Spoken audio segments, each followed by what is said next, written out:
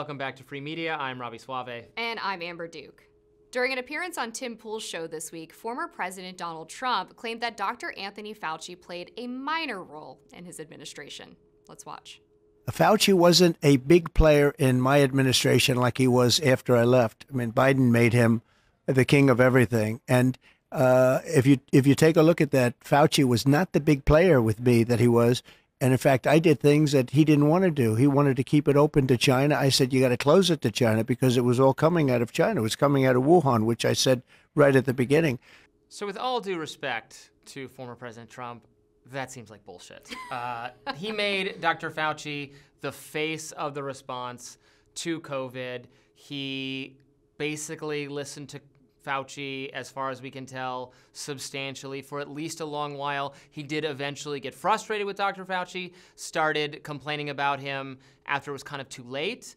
So I watched this clip because that was Tim Pool basically presenting the conservative or libertarian criticism of Trump on COVID lines, that he, let Fauci lock down the country and do everything else. And Trump goes on to say that, when you complain about it at the state level, look, I just, let the states do what they want to do. It's federalism. And that's true to a point, but basically what the responses of the state looked like is many state officials said, well, what does our health department say to do?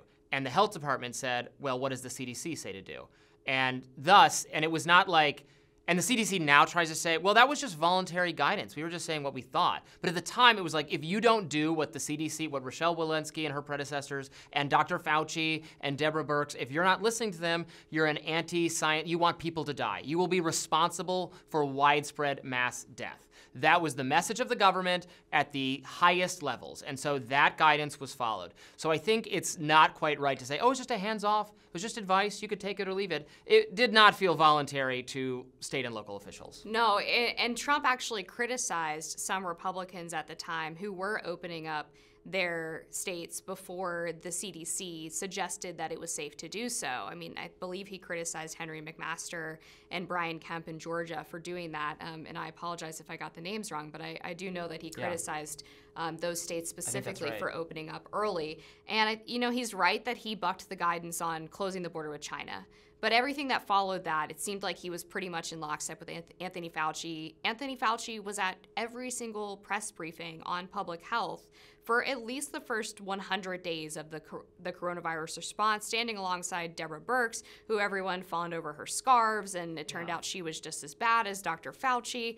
I think he has not done enough to really answer for his willingness to go along with the public health bureaucracy. I hope that he learned something from it. He did say that he was willing to look at criminal prosecutions for people like Dr. Fauci, which is obviously a welcome step. But I also asked Trump about this back in the summer of 2021. I was actually the first person to ask him why he didn't fire Anthony Fauci, and here's what he told me. He said, well, he's been there for 40 years or something. He's like a fixture. And I basically did, for the most part, the opposite of what he was saying. He was totally against masks, and then he became a radical masker. He was against closing the country to China and to Europe. And he will admit that what I did saved thousands of lives. But, I mean, the fact that he's a fixture, he's been there for 40 years, it's like, well, is that really a justification, though, when you were the person who came in promising to clear out the swamp, drain the swamp, get rid of these career bureaucrats who were making poor decisions on behalf of the American people, despite being unelected and not accountable to anyone? So that excuse just didn't fly to me. Well, yeah, and speaking of Dr. Fauci, now we're getting into, all of that stuff is policies he recommended that I think were absolutely incorrect. It's getting worse than that now. It's the revelations about, stonewalling, independent investigations, FOIA. There was a lot of news last week about one of his top deputies being grilled before Congress and basically being shown these emails the deputy wrote about how to avoid getting FOIA'd. There's a lot of legitimate questions now about the lab leak theory and where COVID might have originated from, and the extent to which Fauci was able to direct the scrutiny, even in the scientific community, away from that possible explanation. The whole, Senator Rand Paul has accused Fauci of misleading Congress about the extent to which gain-of-function research was still being done at a time when, when the Obama administration had banned it being done. Fauci was writing waivers to continue this research. It's not really, this is not a partisan thing. There's like everyone in Washington is very concerned now about the NIH under his leadership and whether these very dangerous, reckless experiments were taking place in unsafe lab conditions in China, funded by the U.S. taxpayers.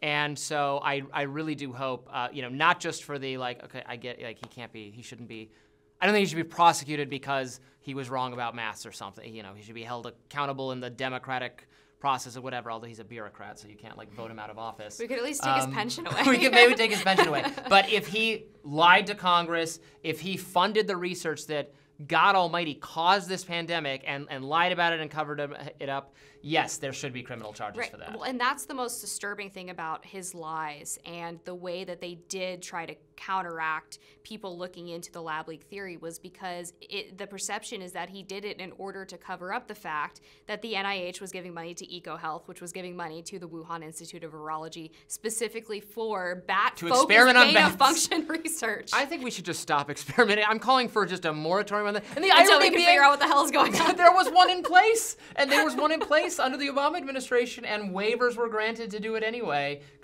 National security. Yeah, it seems like our national security was not enhanced by this research. All right, we'll be back with more free media in just a minute.